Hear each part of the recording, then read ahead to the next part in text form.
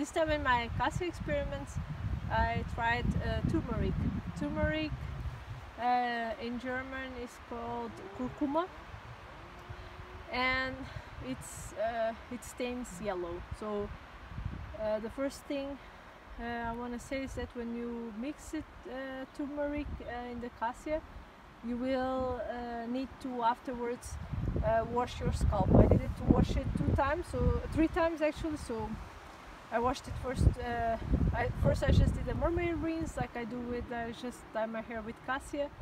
And what happened was that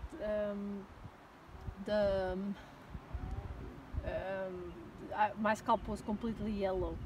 That never happened to me with anything else I used. So I had to wash my hair, so I washed my hair with shampoo, and afterwards my scalp in some parts was still yellow. So afterwards I actually did a scalp peeling and with a peeling mask, and then afterwards I washed it again with shampoo. Then there were no traces anymore of the turmeric. On the first day the hair was a little artificial yellow, not as bad as with the rhubarb root powder, but still very artificial. And as the days passed, then it got better and better.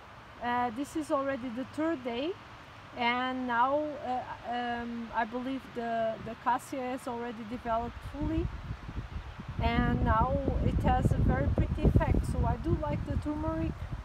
I might try next time to add less. So this time I added 6 tablespoons of Cassia and 1 tablespoon of turmeric, and I think next time I will try with just half tablespoon or 1 teaspoon.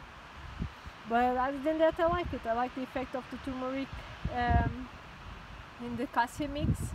Not in the beginning, like the first days it was a little weird, but it does give you a stronger effect than just Cassia.